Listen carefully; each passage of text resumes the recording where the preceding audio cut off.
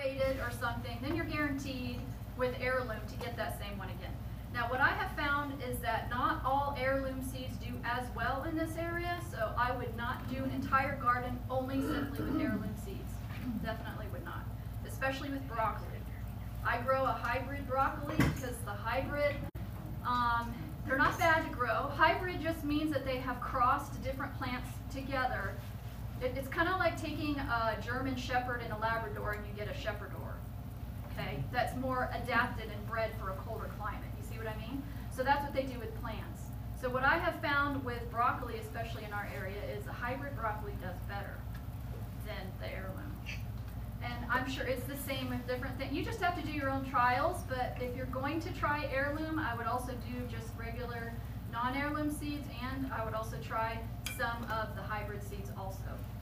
That way you're not disappointed. So the next thing on the seed package to look at is how many days of maturity. So these are turnips, and they say 50 days. So I could grow that here.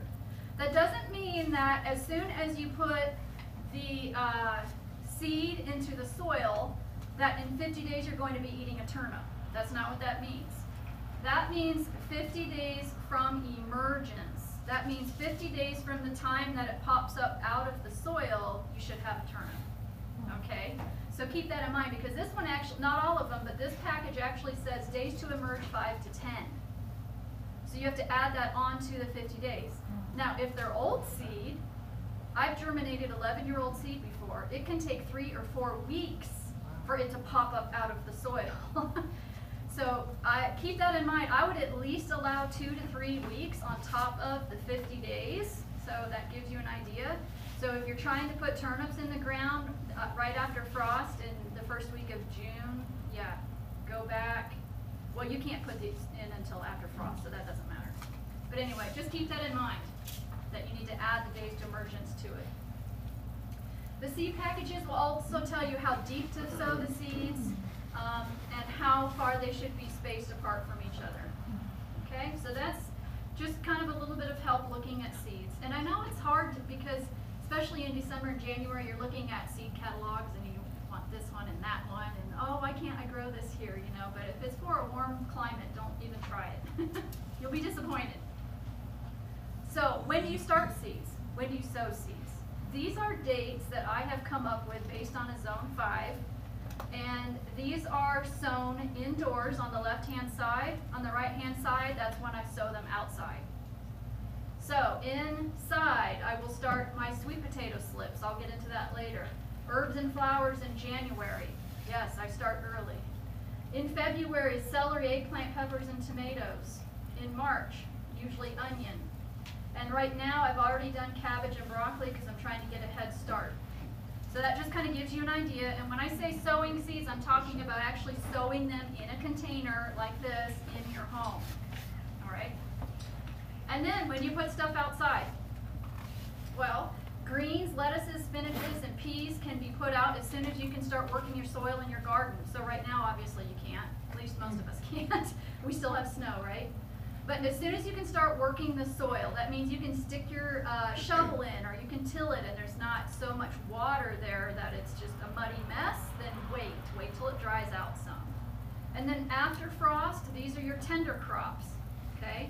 After frost, you can put your beans and your beets and your corn and potatoes in, after danger of frost.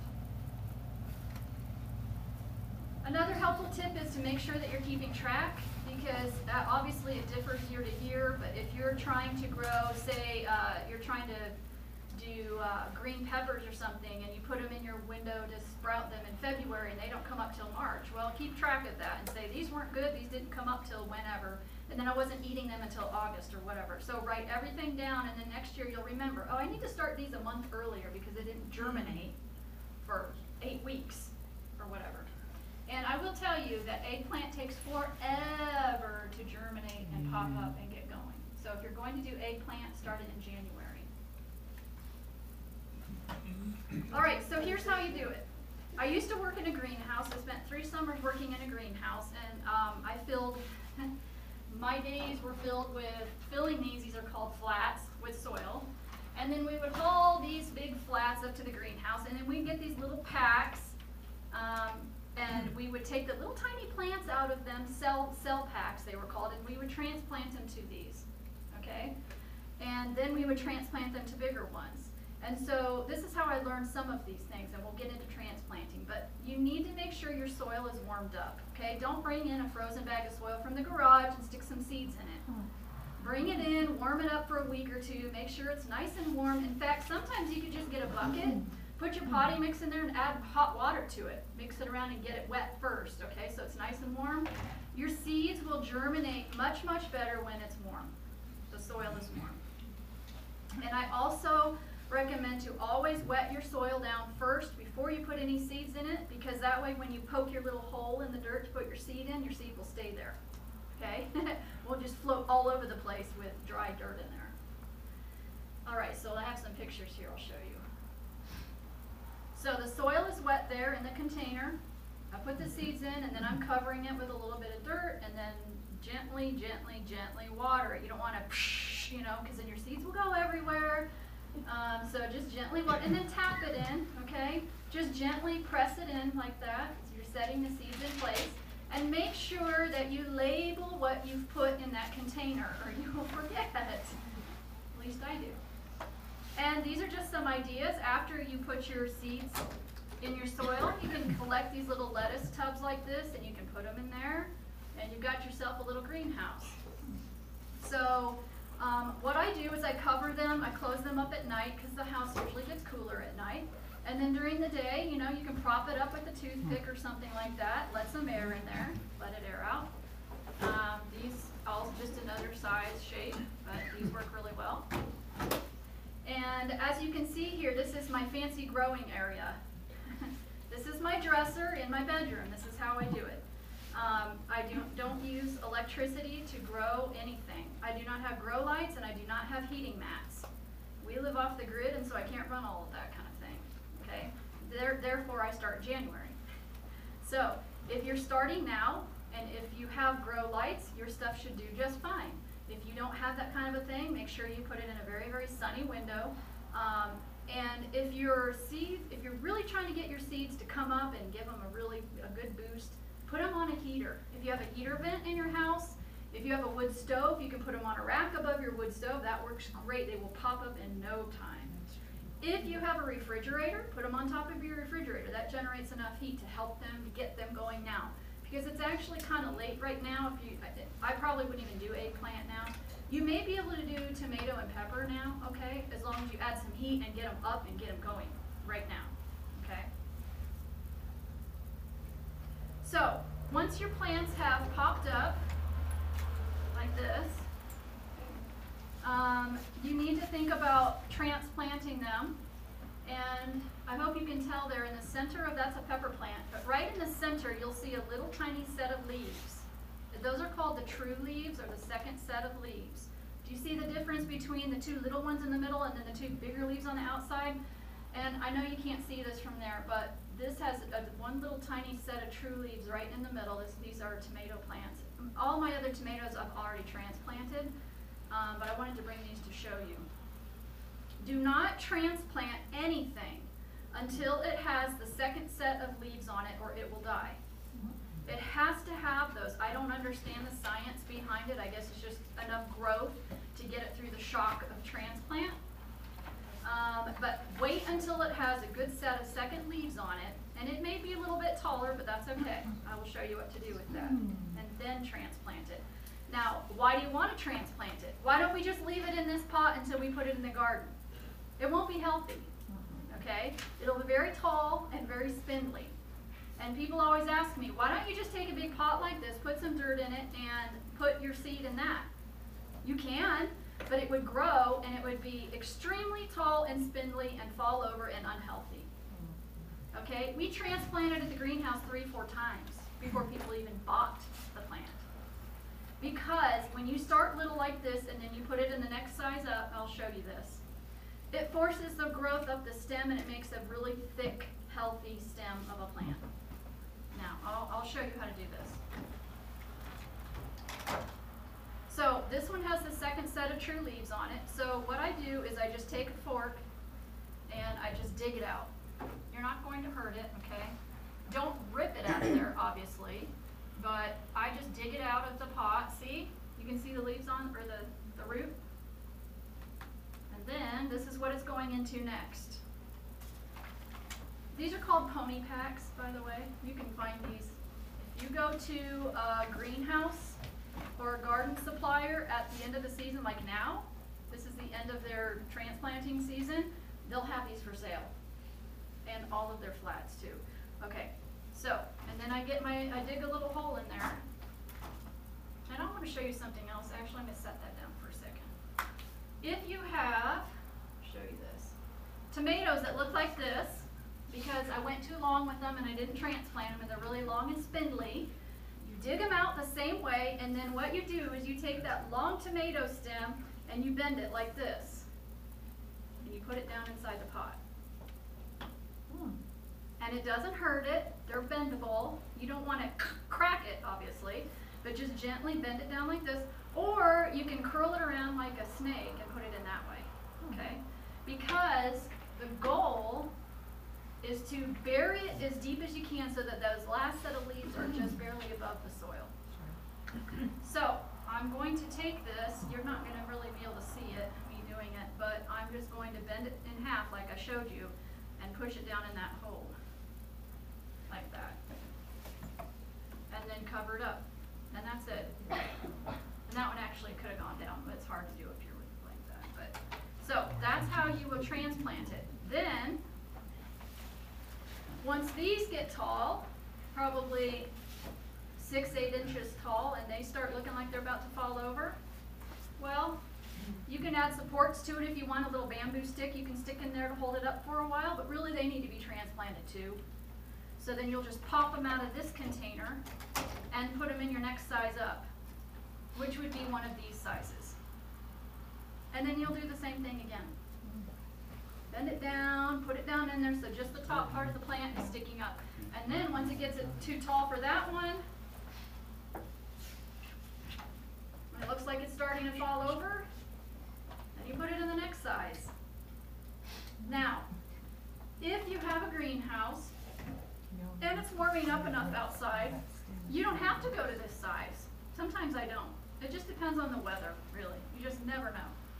Sometimes my plants don't go past this size. Besides, my dresser's not very big, so I don't have room to put 100 of these on there. So anyway, just play it by ear and see. You know, if your plants are in this size and they're just really outgrowing their pot, you need to go bigger, or you need to put them in the ground out in your greenhouse. So those are your options with that. And why do you want them to be so big like that before you put them outside? Has anybody just put, you know, small little tomato plants out in their garden, and then come August you've got maybe some green tomatoes? Okay, so when you do this method, you will be eating tomatoes in June and July and August and September and October. Because your plant is this big before you put it outside. In fact, before you put it outside, at this side, it should have flowers on it real soon. If you have a little teeny tiny tomato plant, you know, that's barely popped up above this thing, don't expect very much of it if you're just putting it in the ground in the middle of June. So this is why you start early, you transplant, and get those plants as large as you can before putting them outside. All right, so are there questions on the transplanting part before we go on to that? Because this is really, it's important to do. Yes? Do you use cold frame? What is it? Do you use a cold frame? No, I have a hoop house, and I will show you that too, and I will go over those too. She's asking about a cold frame. Okay, so now that you, yes? On the broccoli, if it gets too spindly, what can you do about it? You mean like when you're growing it in your house and you're, okay, it's, transplanted? So I've started broccoli in this, at home, not in this one. And it's just about to start popping up. So it'll probably be about 2 inches tall before it gets its true leaves, and then I'll put it in the greenhouse. So I should wait till the true leaves, they're just Yes. now coming Yeah, in. yeah. Okay. And then I'll put it in the garden Yeah, after right, that. yeah. Yeah, outside. So if you are just starting, you'll have to wait till the snow is gone, but if you started garden preparations in the fall, it should be ready for you as far as mulch and amendments and things like that. But the first thing I always recommend is to put up a good fence, because if you go outside and you just put your lettuce in the ground somewhere hoping that someday we'll put a fence up, guess who's going to find your lettuce? Deer. The deer. And then what's going to happen next year? They'll come back, and all summer they'll come back and come back. They'll knock your fence down, they'll jump your fence because they know you have lettuce in there. But if you put your fence up first, they won't know there's anything behind the fence. They won't even care, right? So do that first. All right, and then begin working on your soil, whatever you're going to use. If you're using manures or if you're using kitchen compost. In the fall, I like to dig a big trench down the center of the beds and even in the hoop house, and bury my compost in that all winter and then just cover it up. Yeah. What height of fence do you need for the deer? So if you are in the woods and you're surrounded by trees, not as tall because the deer can't run through the trees and Yeah, it's in leap. kind of an open, more open So if area. it's more open, man, go as tall as you can, at least 8 feet. And in fact, to keep them from jumping that, I've heard some people will put a second shorter fence outside of that, like 2 feet in front of it, just a wire or a string or a ribbon, a bright plastic ribbon, run around that because they can't jump both. They feel like they're gonna get stuck. We've So, done that when yeah. we put, and it's just That's what I've literally heard. a string in front of a 5-foot fence. And so they feel like if they go over that string, they're gonna get stuck and not be able to turn around. Perfect. Having a bed of Yeah. garlic helps Yeah. too. You had a question? Don, we had a friend tell us last year that if you hang fabric, cloth, plastic, anything on your fence, they won't jump it because they can't see what's on the other side. That's good advice too. Yeah. And get a dog. Dogs keep them away too if you have an outside dog. Dogs eat green beans. Garlic to keep the deer away, you mean? Yes, Okay. put it along the edge of the fence and grow a bed about this. Okay. And you have a permanent garlic bed. So she's suggesting to grow garlic around the garden to keep the deer out. Okay, good. So when you're preparing your soil, another tip that I like to give if you're in a hurry to get things in the ground, like I usually am, is to put some black plastic down on top of it to warm it up and thaw it out. You can get lumber wrap for free at the hardware store, and that's usually what I use. Just cut it to match your beds, and put that on sometime in April, and it will melt the snow, and it'll warm up the soil underneath, and just get it ready for your plants. Dawn, what did you call that? Lumber wrap.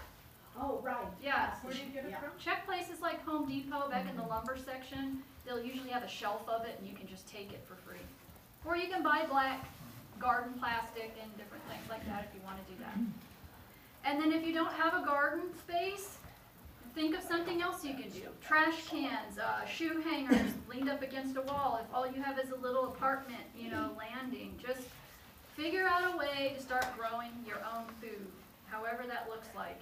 You can look online, there's so many ideas for urban gardeners these days to grow.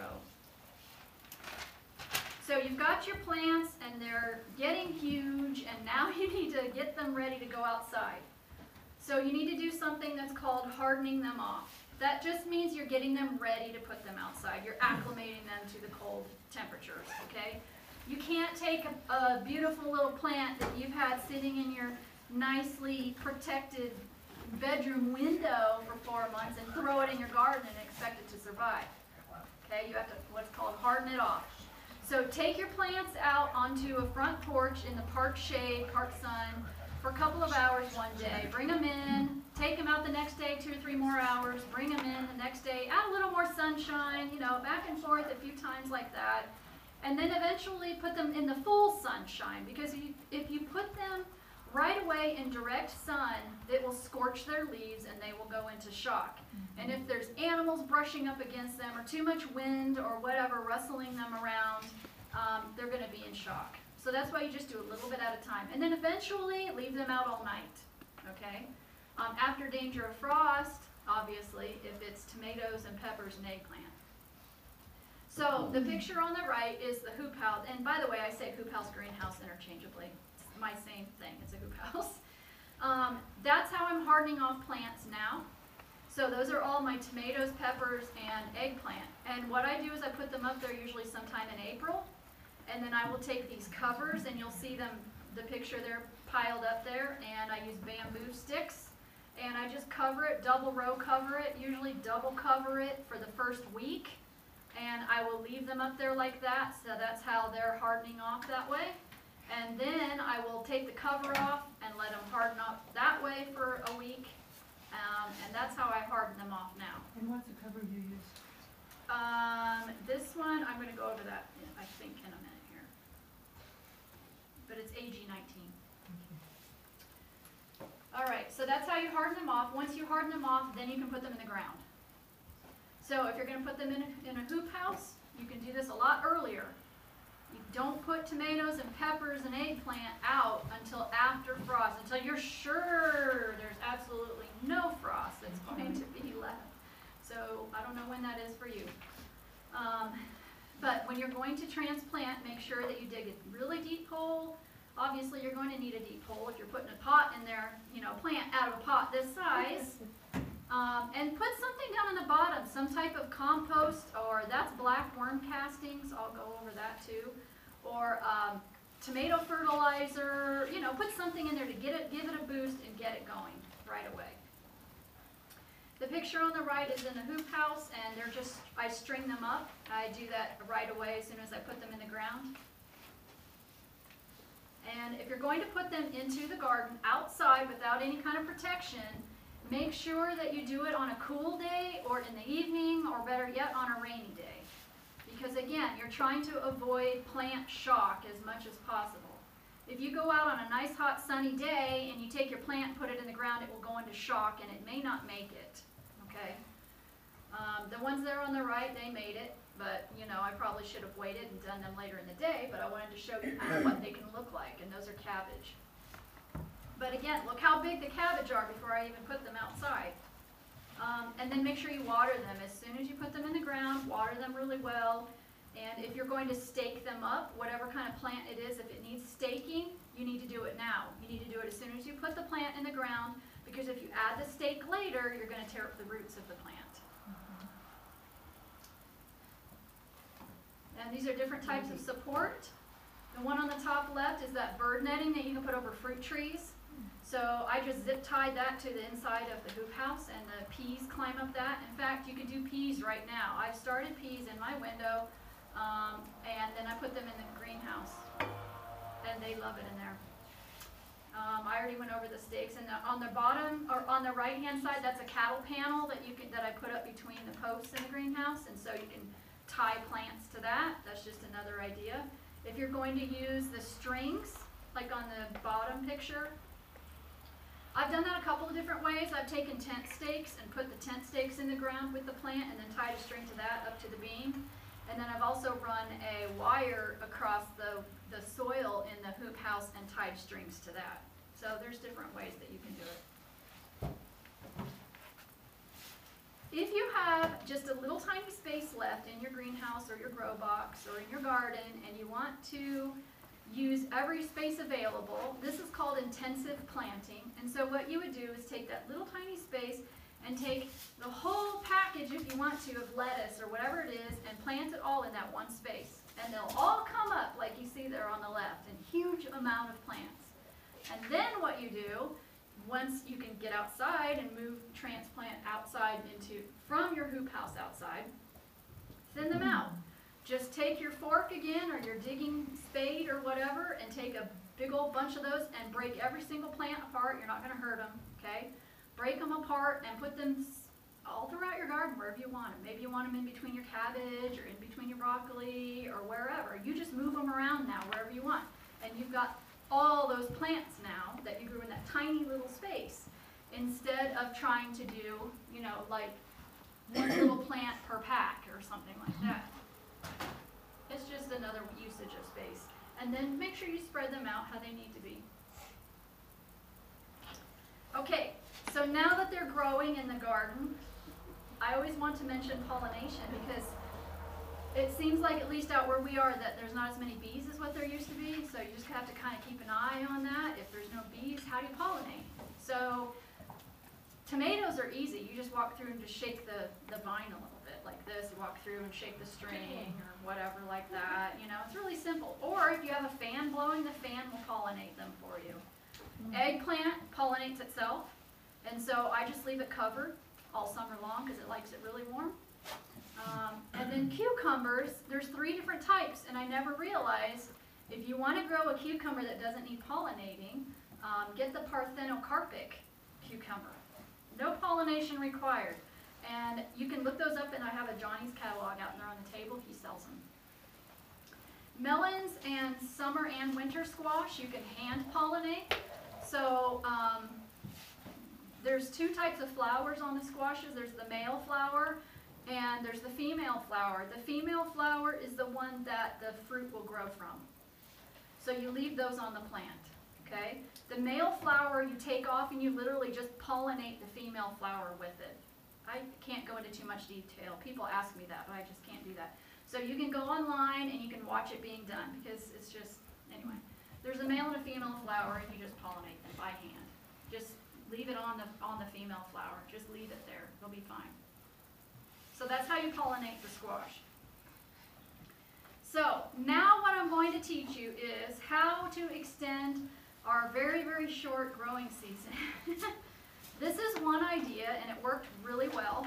I actually dug up my pepper plants from the greenhouse in October when I knew that they were gonna die out there because it was getting so cold in there.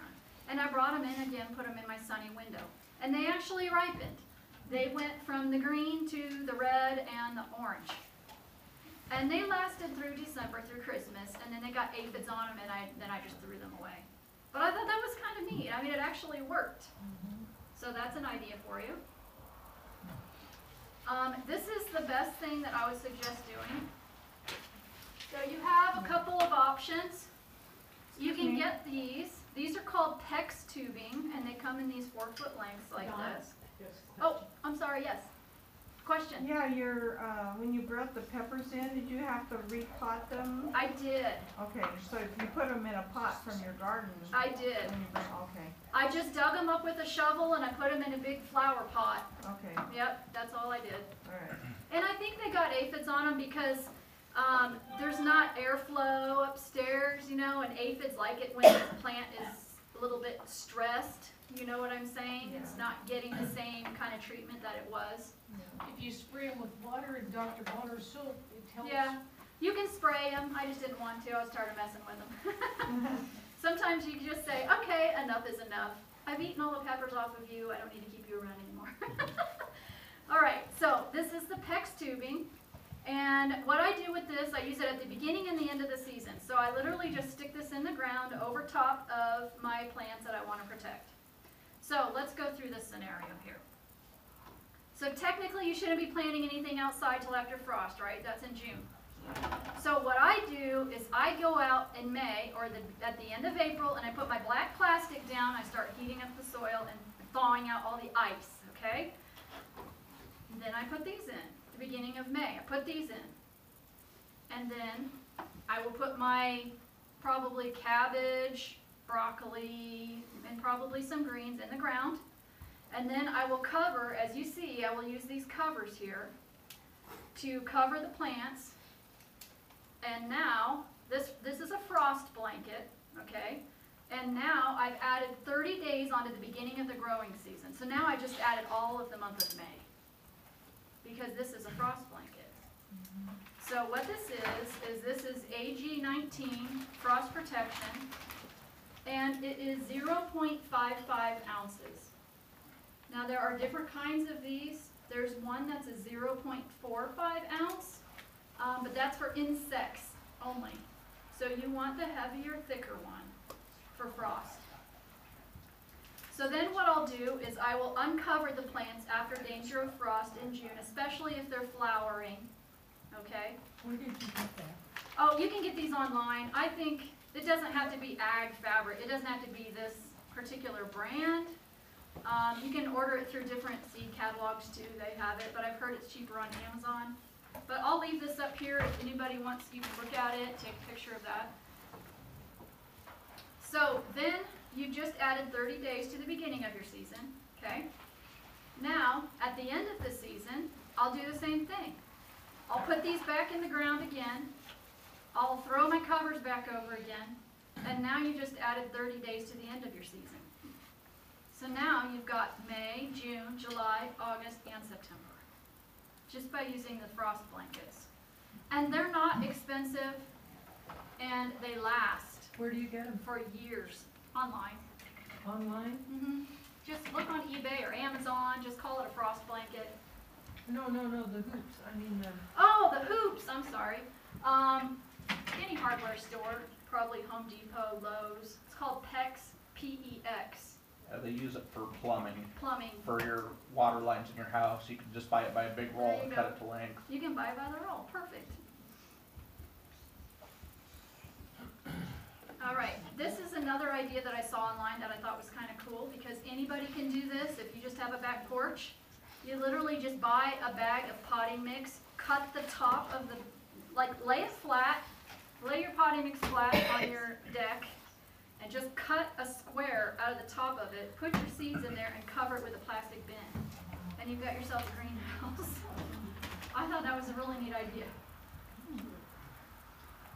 You can build grow boxes if you want to, or use windows. You can go down to the Restore. You know, you can make it as fancy as you want to, or keep it as simple as you want to. This was built by my 9-year-old son for Mother's Day, so this is not fancy. But I always like to tell people that I got the most cucumbers out of that I've ever gotten before in my life. And I think it's because it was built with love. Yeah. But that's a pallet on the front that he just literally cut in half. And then the hoops are just the, I'm drawing a blank. What are those gray hoops called? PVC.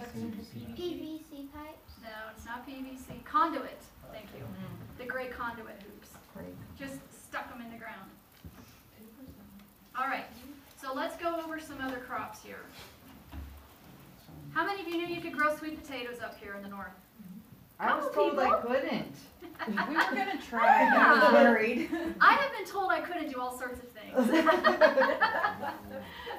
So what I used to grow them in a jar of water, and they would rot all the time. So what you do, that's the trick, the top left corner, you leave half the potato sticking up out of the dirt. Okay? You just buy a sweet potato or a yam. I've tried organic and non. Both of them will sprout or not sprout, depending on the year, depending who sprayed it or what. So I would suggest trying both. 2 or 3 of each kind. And leave half the potato exposed and water it, and it'll start growing greens on the top of it. Okay, green plants. And that's the slip. Those are called the sweet potato slips. Yeah. You can order them from the gardening catalogs. They're really expensive. And I know some people won't even ship them to Idaho. So if you're going to do this, you need to start it in November or December. I mean, okay, so I thought of this idea. You can do it now, and you can actually take the slip and plant it in a pretty hanging pot and put it in your window and eat the vines that come off of it, because they're edible.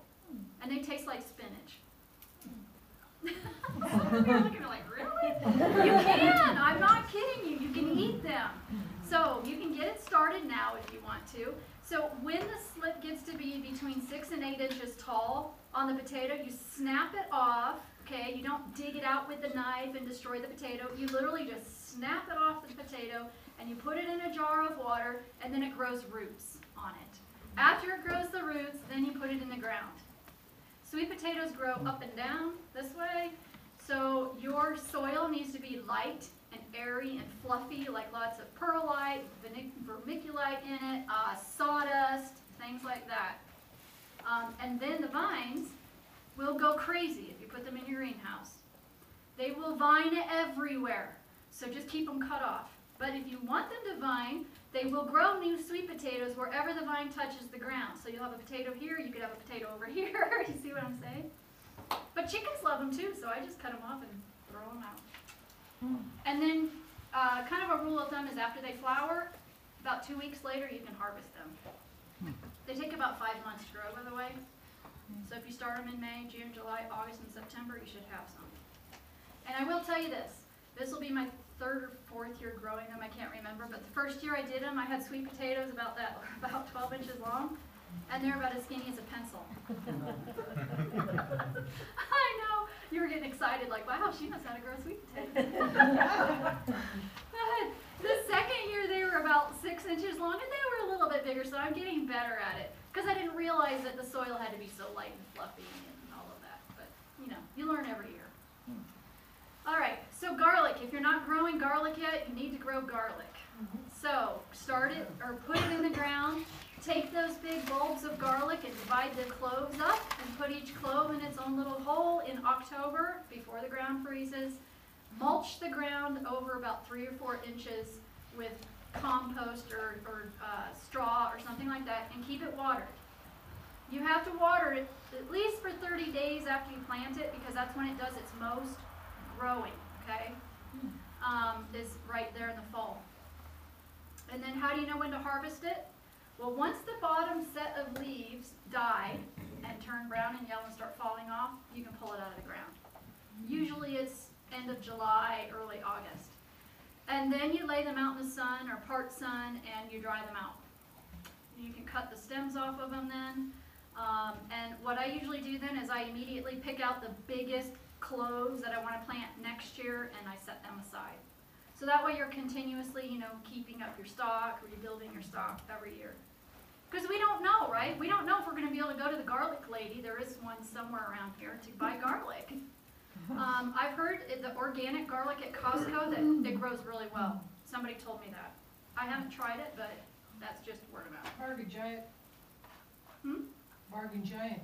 Bargain Giant has it? And they're locally grown. Okay, good.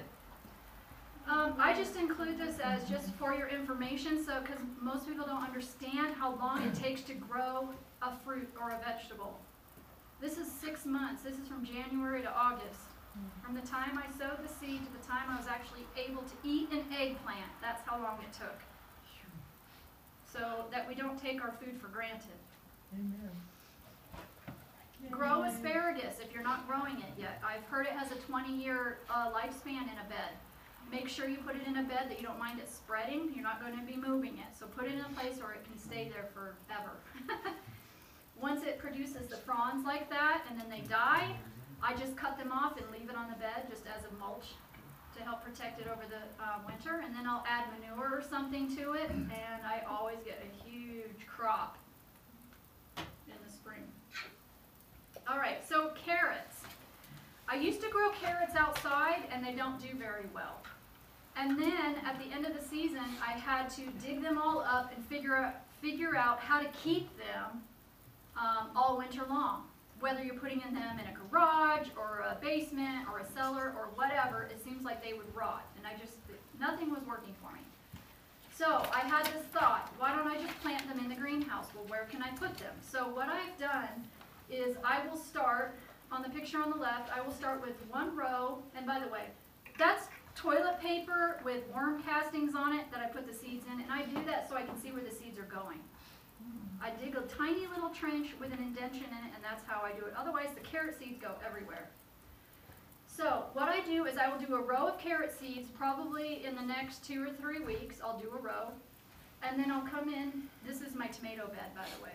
I'll come in 2 feet or so, do another row in 2 weeks. 2 or 3 weeks later, I'll do another row. 2 or 3 weeks later, I'll do another row. That's succession planting. And then in between those rows is where I put my tomatoes in. Carrots and tomatoes are companion plants. They love each other. And so I have discovered, too, that by doing this, I have carrots now year-round that I don't have to store because they're being stored in the earth.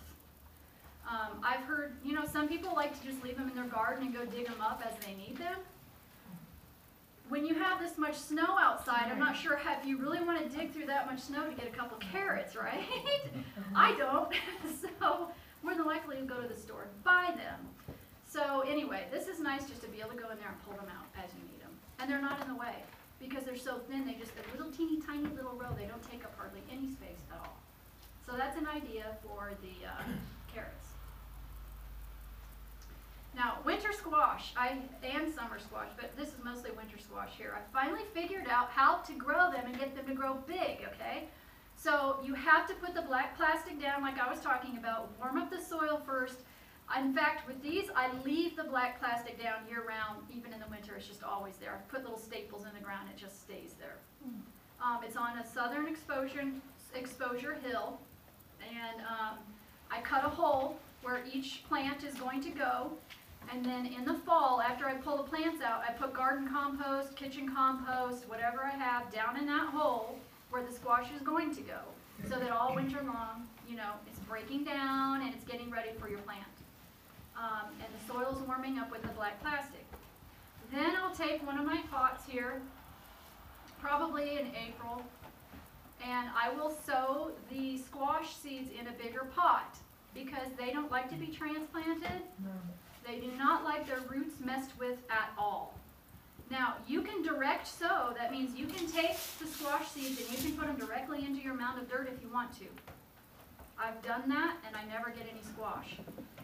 By the time let's say September frost is coming around, you might have a squash about that big. And sometimes your seeds don't germinate, and you're left with a squash hill with nothing in it. And that is so frustrating. So I will sow them in a bigger pot, at least a 4-inch pot, about a month before they're okay to put out. Okay? And then what I do is I get the hole ready, and I will very gently, I cradle the plant, okay, in my hand, and I will just very gently tap it and dump it out onto my hand, and very gently I will put it down into the hole. And then I will cover it. Again, here's my row cover. And I will leave that covered until the squash starts to flower. Usually mid to late June or so, it'll start flowering. And then you need the pollination, and it's warm enough, so then you take the covers off. And by the way, you can water straight through these covers, okay?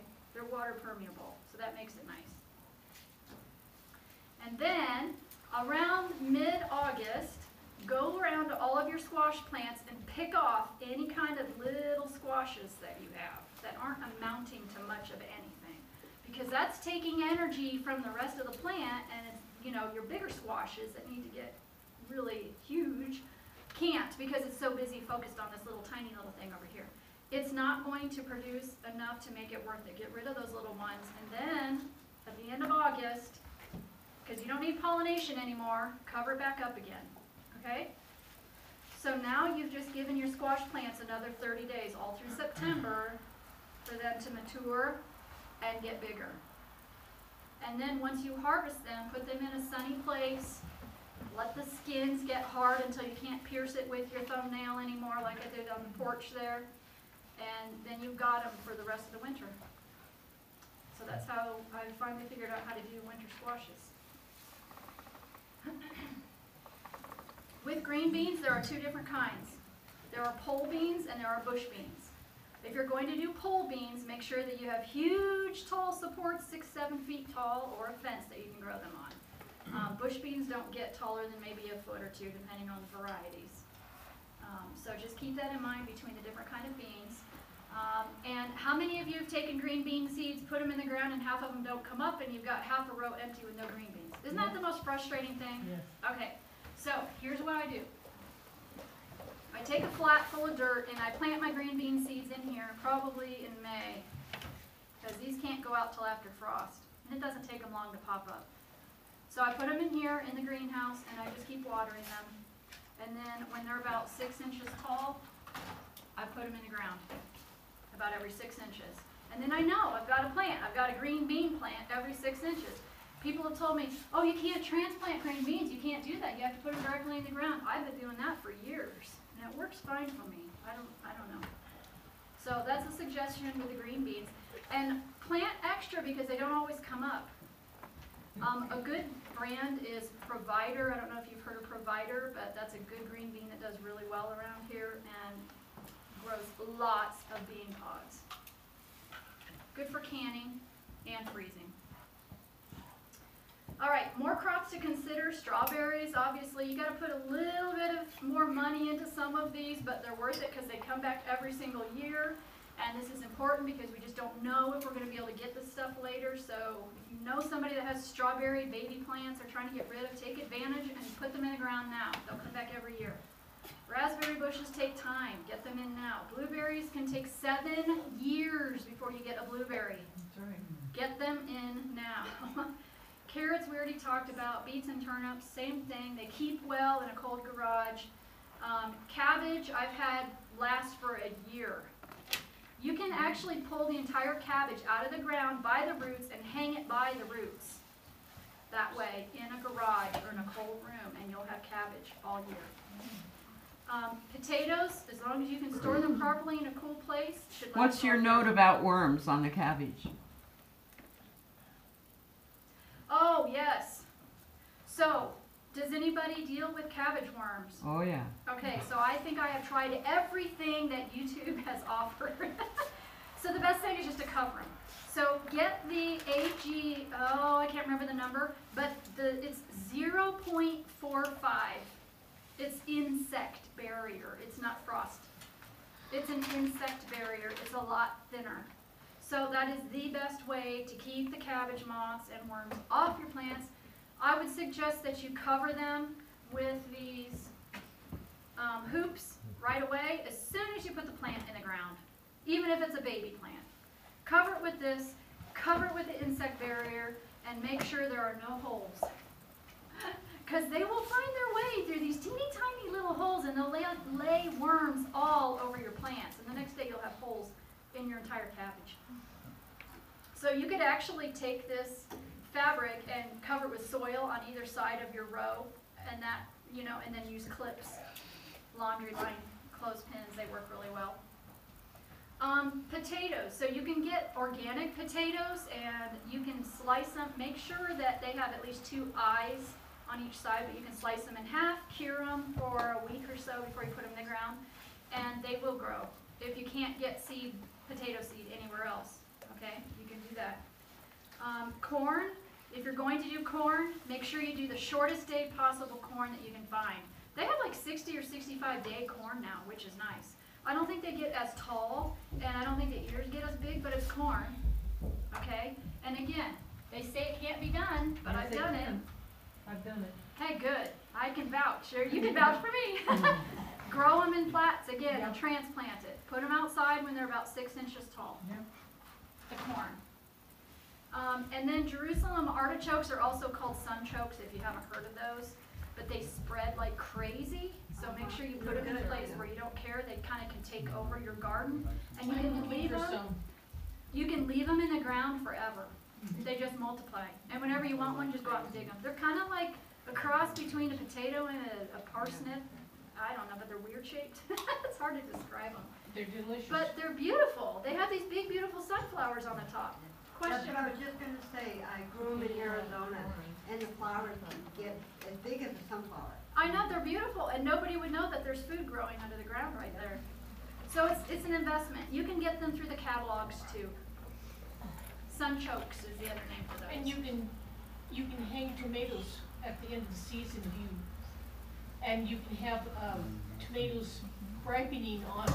That's right. You can take the To tomato January, plants February. out of the ground and hang them by the roots and continue ripening the tomatoes. That's right. So there is a wonderful book out on the resource table on seed saving if you want to look up a particular plant, but I would suggest you start learning how to save your own seeds. A lot of them are the same as far as just letting it go to a flower, and then the flower dries and then the seeds fall off and you can save them. Most of them are kind of like that, not all, but the tomatoes, you have to actually squeeze the tomato into a little cup and let it mold, scrape the mold off, and then you can save the seeds that way. So start learning how to collect seeds. Save 1 or 2 plants out of your garden, tie it up to a stake or something, and say, this is my seed plant right here. Just make sure you dry them out properly after you save them, and label what they are. All right, how many of you do worm bins? Anybody? Only one? Okay, so I decided I wanted to start doing a worm bin because I was trying to figure out what do I do with all my kitchen trash all winter. So I looked into it, and I discovered that you need worms that are called composting worms or red wigglers. Okay? Don't go outside and dig up earthworms. Not the same thing. That's where I got mine, but you can do, this is how I I did mine. If you look online, there's worm towers you can buy, there's buckets you can stack, there's just endless ideas. This was just the way I did mine. 2 plastic bins stacked inside of each other with drainage holes in the top one so that the worm waste can go down. That's called like a tea, and if you're going to use it, you need to dilute it 1 to 10. So like 1 cup of the worm tea to 10 cups of water, and you can water your plants with that. This stuff here, Yes. it's called Uncle. Uncle Jim's Worm Farm. That's where I got mine. But Where'd you I get it? heard online, somebody told me that there's a worm farm around this area. Does anybody know? Do you know what it's Yes. called? They used, I don't think they're closed. Oh. I don't think they're Okay. in business anymore. So I took the top bin and filled it up with a little bit of just dirt, and you know what they like is like dead leaves and newspaper and stuff like that. And then I dug a hole for the kitchen trash and a hole for the worms, and the worms go over there and they find the kitchen trash. So about every 3 months you have to start over again because they've eaten everything in there. So approximately every 3 months, you're going to have yourself a big bin of gold. Black gold is what it's called. It's extremely expensive if you want to go online and buy it. But this is how I do it. I just dump it all out on a tarp and separate it into piles. And the worms don't like the light, so the worms will go down to the bottom of the pile, and you just scoop off your castings.